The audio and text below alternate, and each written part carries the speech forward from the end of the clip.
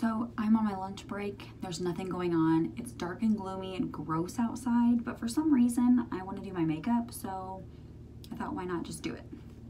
So here you go.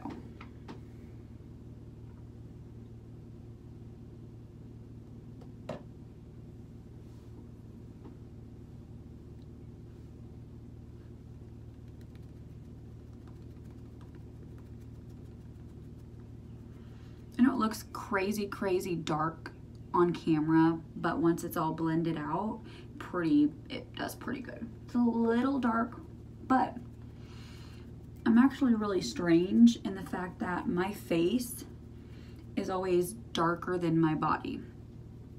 Always. And I exfoliate my face. I wash my face every night. I exfoliate at least twice a week.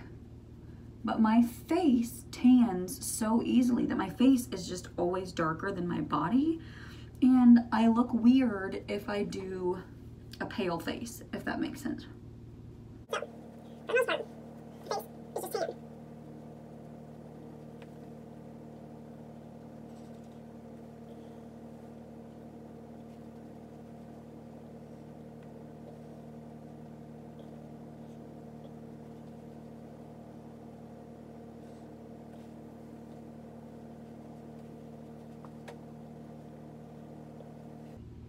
So that's the BB cream done.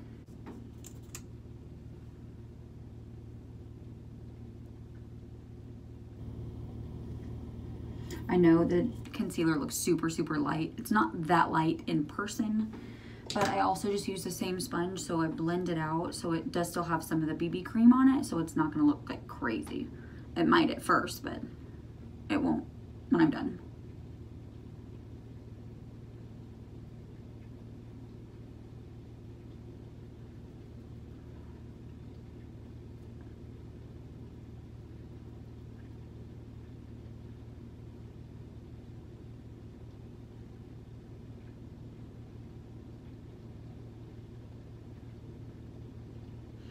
So you can see when it's blended out, it's not like crazy bright anymore.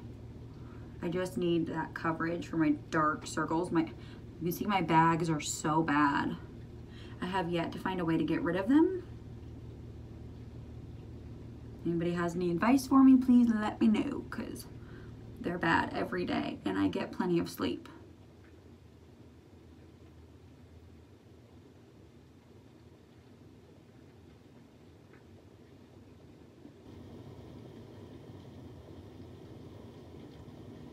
Okay, that part's done.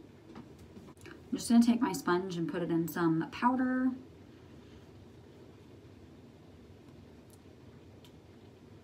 Use that to set the concealer, and I will actually use it to set my whole face too.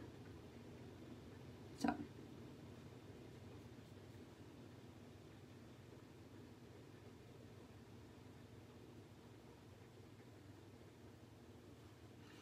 Again, take it and set my entire face. And I do it with a wet sponge because it pushes the powder into your skin and it doesn't just look like it's sitting on top, if that makes sense.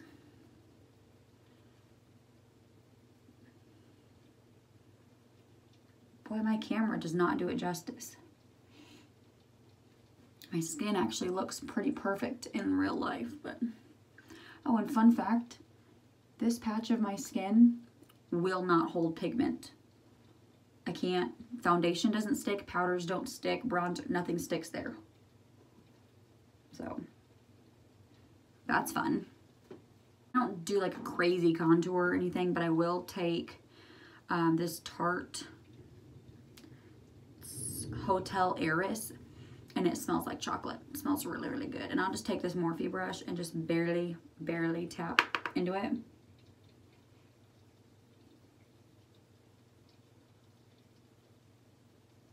Just enough to get some color there.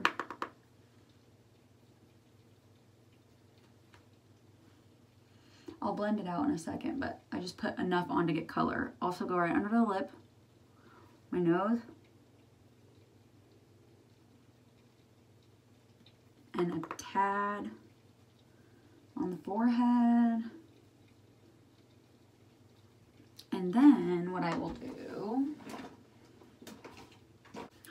fluffy brush, lighter bronzer.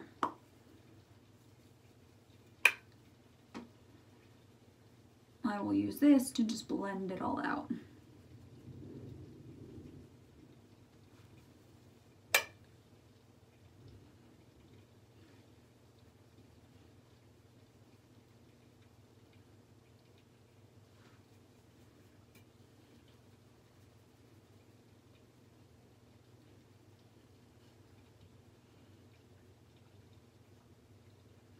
I kind of just use this bronzer as a blush too. I don't really like blush that much, so I'll just use it as a blush as well.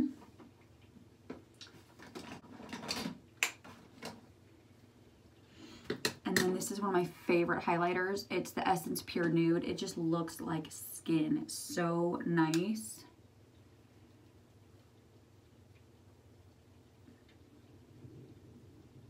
Like, oh yeah. And I think it's like $3. You can get it at Ulta.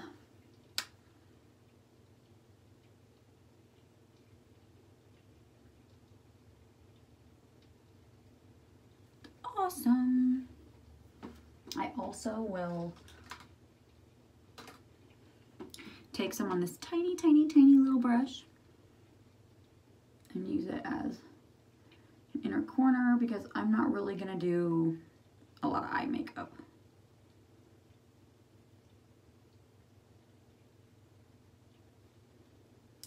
Okay. That is done. Now my face is pretty much done except eyes. For my eyes, all I'm gonna do is go back to that bronzer, a fluffy brush, and just go in the hollows of my eye crease.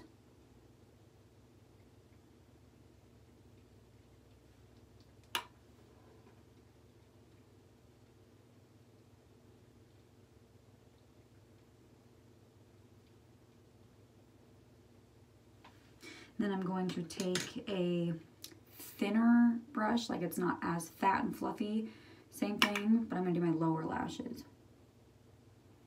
I don't need it like super small and condensed brush to concentrate the color super close to my lash line. Just run it through, just disperses the color really nicely so it's not like super sharp. I'm really just putting this on here for a little bit of a shadow anyway. I don't really care if it looks perfect or not. Like I said, I'm not going anywhere today. So that's it for my eyes. Sharpen one. This is a really, really good. This is from Lottie London. It's their AM to PM black liner. Really did a little bit. I usually go up top.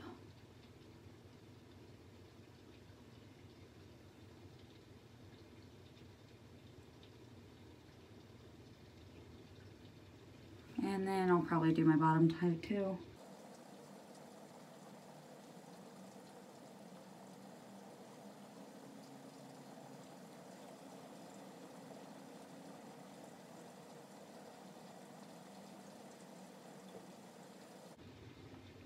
Again, nothing crazy. And then I'm going to spray my face with a Morphe setting mist.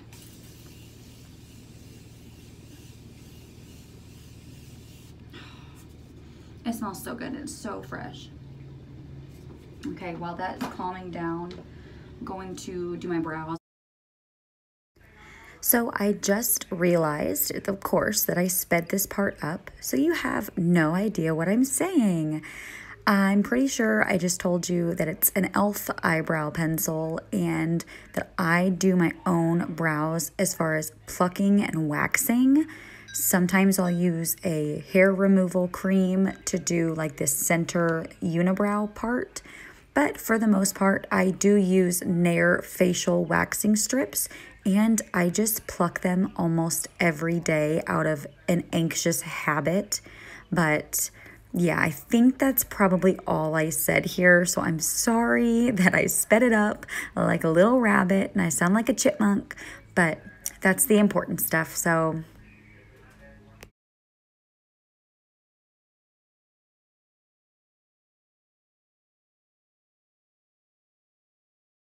that's it.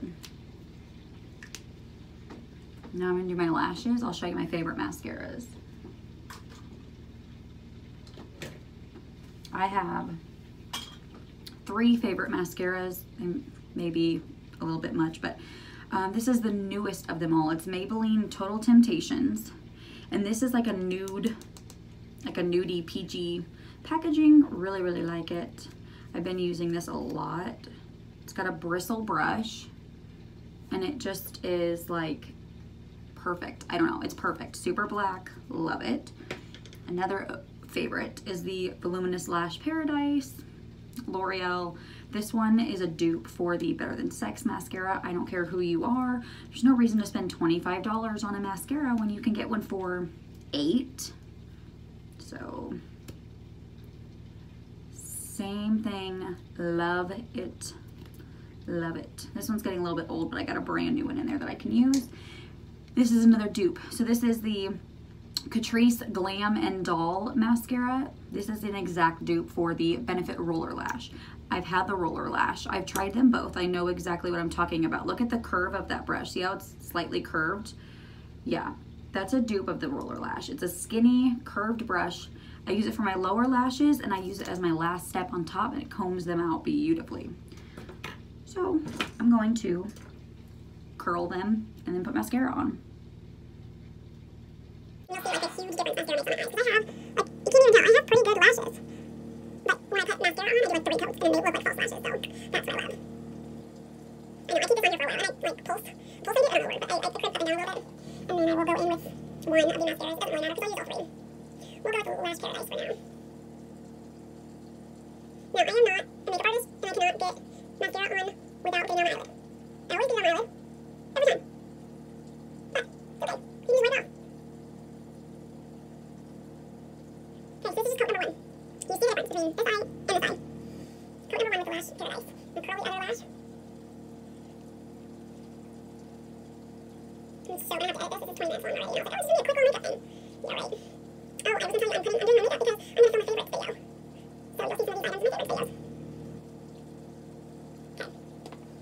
Coat number 1 on this eye. I don't know how people can do their mascara like this. No, there's no way. There's no way. I would hit my nose and have mascara all over. So put it on. And make a funny face. Okay, done. Coat number 1. That was the Lash Paradise. Now I'm going to go in with this Maybelline for coat number 2.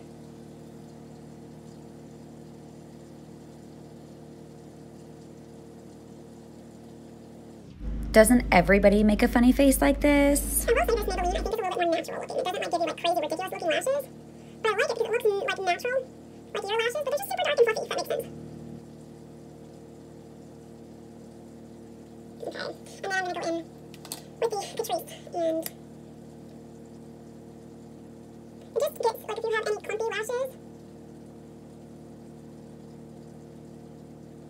it just separates them, like, it's so good. So good. Also, I need Botox. I mean, my forehead is so wrinkly and crazy.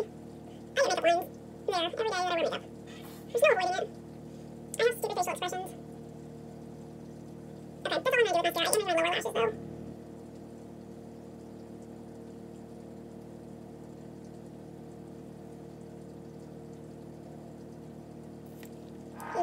So, take you out of there as I fall over my scale, because who doesn't just leave the scale on the ground? But yeah, this is my makeup. Not doing anything today, just hanging out. There's that patch that will not take pigment. I don't know what to do about it. It just won't. Yeah. I'm probably just gonna put chapstick on, I'm gonna be honest, because I'm about to go eat some lunch. But that's it. Thought you guys would like to see it. Okay, so this is now 5:30. did my makeup 5 hours ago. Still looks good. That's what we're working with.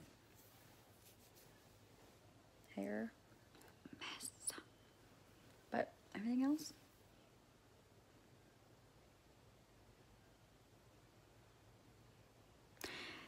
I get asked all the time when I do my mascara like this if these are my real lashes or if I have extensions or fake lashes. Like my best friend asked me that a couple weeks ago. I was like, you've known me for 10 plus years and you're just now asking me? I said, no, they're my real lashes. I just coat them with mascara like crazy. So, what we're working with. If any of you guys are interested, this is what I look like when I wake up if I go to bed with my hair wet. So, I will straighten it later today. I had a request for someone wanted to see my hair routine. There's really not much to it, so I'll straighten it today and show you my straightener, and that's it. I just wanted to show you how I actually look in the mornings when I wake up. Okay, so someone asked me to see a video of how I do my hair. It's not that exciting, but I'll show you if you want to watch.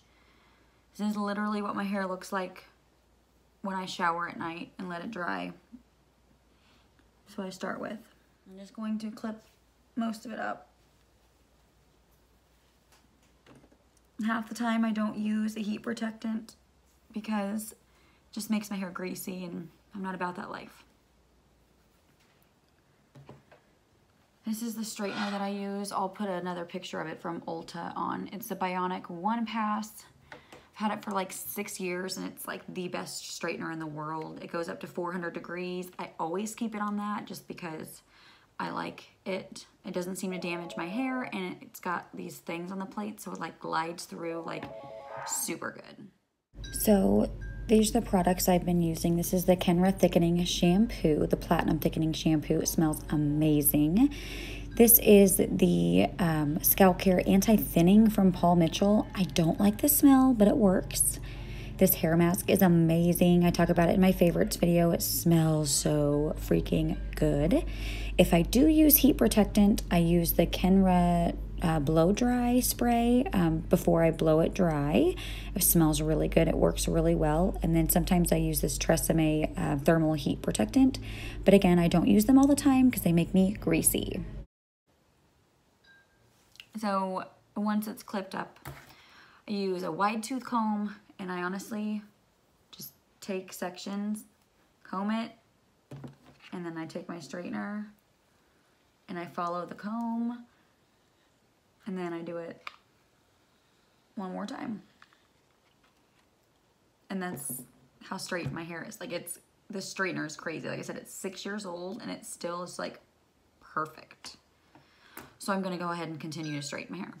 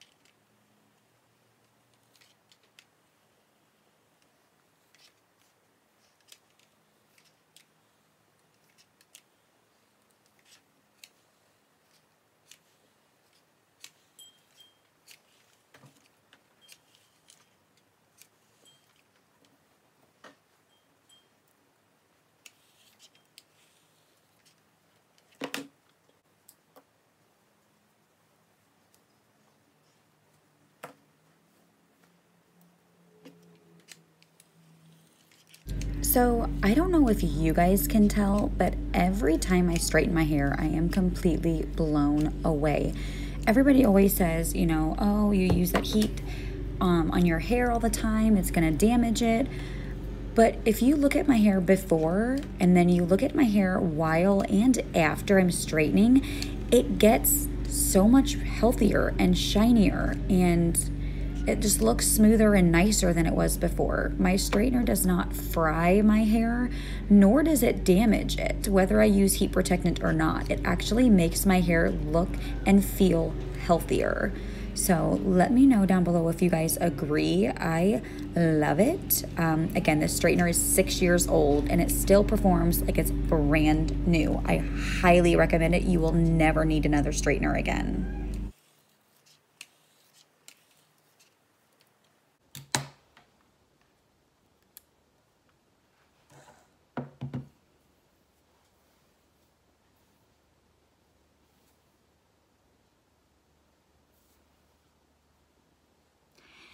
That's really it. I have really good hair, so it's easy, it's shiny, and takes like 5 to 10 minutes to straighten at most. So that's it.